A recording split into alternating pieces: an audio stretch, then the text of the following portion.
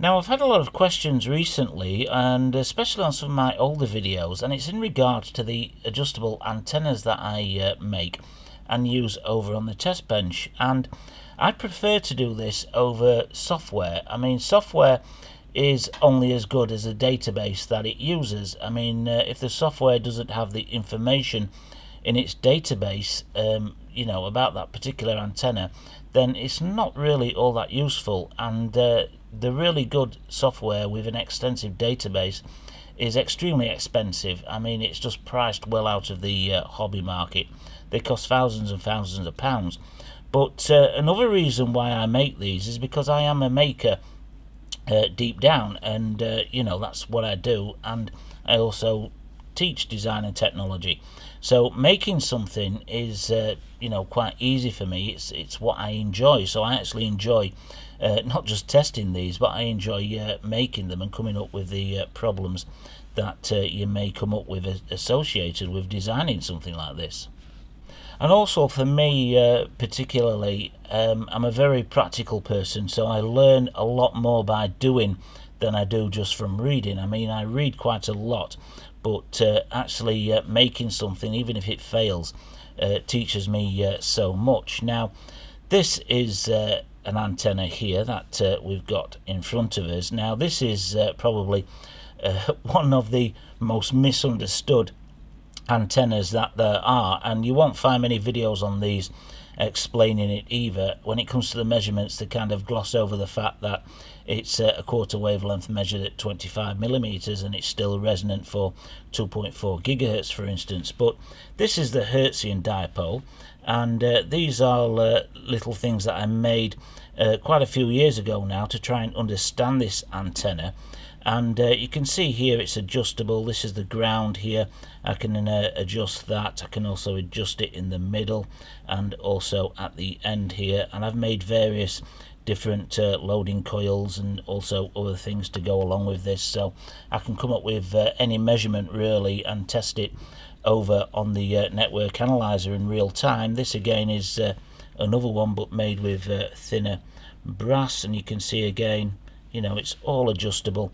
And this antenna, you really cannot truly understand this antenna unless you've got a good grounding in calculus. And this is the antenna that pushed me to expand my subject knowledge in the area of calculus. I mean, I'm still not good by no means, and it's an ongoing thing with me. But this antenna showed me that you really truly cannot understand the electromagnetic spectrum unless you understand calculus. Now, this is another adjustable antenna that I came up with, and it's a monopole. And this one I was exploring the diameter of tubing, how that affects the wavelength of the monopole. So you can see here we've got some quite thick tubing really, and it's a really simple design is the monopole, but I can screw this up and down to adjust its length and see how that affects the wavelength over on the network analyzer again in real time, which is really nice. And how the diameter affects the wavelength, and indeed the diameter of the tubing really does affect the wavelength. And you can get a monopole made out of this kind of diameter tubing, and instead of being 31.5 millimeters for 2.4 gigahertz being a quarter wave, you can reduce that down to something like 30 millimeters. So really interesting. And again, it's something that to truly understand you need calculus for. But making something like this, I learned a hell of a lot about the diameter of driven elements and how they affect the wavelength. And I haven't found an affordable program that can really show you that on a computer. And again, I don't find it as much fun just building one of these in software and then emulating its output. I don't find that as interesting as making something and then testing it directly on the network analyzer. And here we've got a test jig for a Vivaldi antenna, and I built this a few years ago again when I was trying to understand those. And again, this is a simple dipole kind of a setup. It's related to the slot antenna family, and I've got a really nice slot antenna, and I've had it for quite a while that I haven't showed you yet. I think I'll have to do a video on that one, but it's really nice. But it belongs to the same family, and we've got the feed here, and it's roughly set in the middle, and measurement here along the bottom. And basically you can feed these at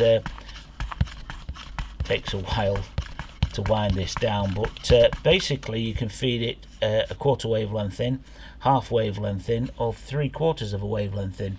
And I was doing that to see how that would affect the VSWR of this antenna, and you know, the relation, because it's quite a wideband antenna, and I was looking at how that relationship to where you feed it opened up different areas along the bands there where it performed a lot better in a particular area, because remember, a wideband antenna doesn't perform the same across that wide band. But yeah, this one was a really good, useful tool for me to understand this, and pretty simple to make really. I've just got a screw device here, and then I've got the coax attached to the ends here. They make contact where you can see where I've tinned along these tracks here, and this works really well, and you know, really helped me understand the Vivaldi antenna. So this is an interesting little jig that I built a couple of years ago, and it's basically a Yagi jig, and it allows me to adjust different things in real time. Again, look at the output on the network analyzer and come up with measurements that are optimum for a particular frequency. I used this a lot when I was coming up for the measurements for the 2.4 gigahertz Yagi, and I'm going to be using this again to build an 1800 megahertz Yagi antenna. So again, what's interesting about this, I can adjust everything in real time. I can adjust the main driven element on here. I can extend those out or reduce their size. I can extend the ballad here part of the antenna. I can make that longer and see how that affects the wavelength. I can extend the back reflector of this out, but the back reflector doesn't, you know, it's not so important to the overall build of the Yagi. Just as long as you've got the reflector bigger than the main driven elements and parasitic elements, then really you're good to go. But yeah, I can adjust the parasitic elements in and out. A little bit stiff, I haven't used it for a while, but yeah, I can. There we go. Need a little bit more oil on that one. I can adjust them, make them bigger or smaller, and I can move them around, so I can change the distance in the separation of those elements. And this was really good at me trying to understand the Yagi antenna, because you know, there's so many different designs of Yagi antennas, there really is, and this is a really nice design that I settled on and I like, and it really did help me build one for 2.4 gigahertz. So yes, I'll be using this again to build one for 1800 megahertz, setting up the distances, looking at the output on the network analyzer, and then when I'm happy, I can just take the measurements of all the elements, where they're spaced out, how long they are, and then make that you know, Yagi antenna. So a really nice one, but this one is a little bit fiddly. Now this one, I did make a video on this at the time, and again, me trying to understand the antenna and the relationship of the main driven element and the distance from the back reflector. There's a couple of videos on this, I think, from a few years ago. I do need to make another one of these, because in my antenna book that I'm writing, it's going to be a while before it's finished, I've got an entire chapter dedicated to this, so I want some nice pictures of it. But you can see it still works fine. You can see there's a little bit of rust going on there now. This is stainless steel, but this isn't. But yeah, I want to tidy this up and get rid of this, but yeah, it still works really well, and it really helped me down in there. Maybe you can see, I don't know, there we go, that's a good image. I can adjust the size of the driven element in there, and then adjust the distance from the back reflector. The only thing we can't adjust with this is the diameter of the can, but yeah, this one again really helped me to understand antennas. And finally, we've got the newest addition to the adjustable antennas, and this is the log periodic antenna, and this is a 3-element one that I built, 3 on the top, 3 on the bottom, and again all adjustable.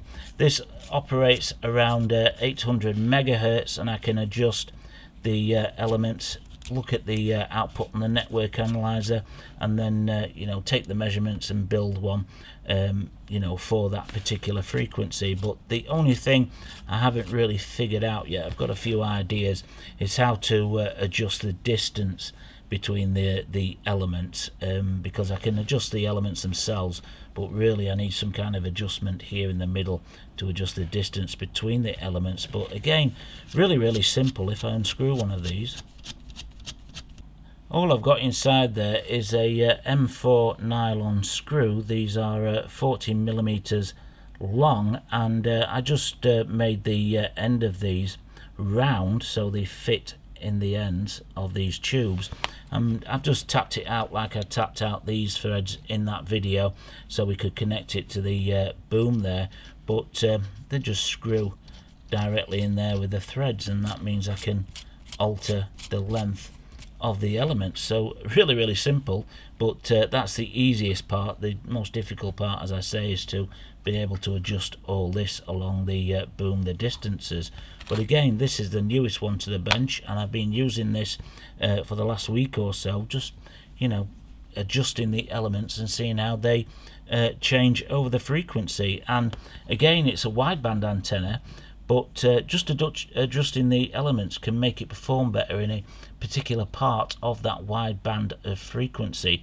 So if you wanted something for 850, and as standard it was outputting, you know, a really nicely at say 810 for instance, you can adjust the length of these elements and bring it down so it performs a lot better at 850 megahertz. So it gives you options. As I say, I want to figure out a way how to extend that boom in and out as well, so we can get some real measurements from this.